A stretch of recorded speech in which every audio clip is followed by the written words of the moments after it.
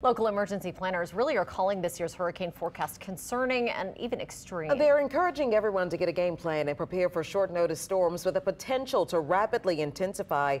Paul Murphy reports.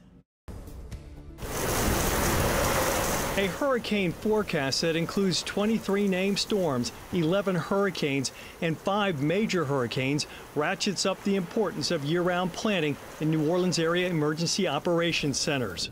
We don't know if they're going to end up in the Atlantic, whether they're going to end up in the Gulf, but we do know that there are going to be more storms out there that we're going to have to track and keep an eye on. This forecast is early, but it's of pretty high confidence, and it's in keeping with what we've seen over the past several years. Jefferson Parish Emergency Operations Director Joe Valiente just got back from a national hurricane conference where the experts warned about rapid intensification.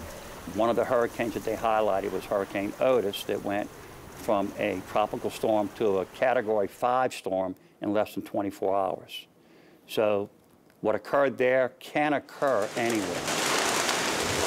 New Orleans Homeland Security Director Colin Arnold said less time to prepare could mean less time to evacuate.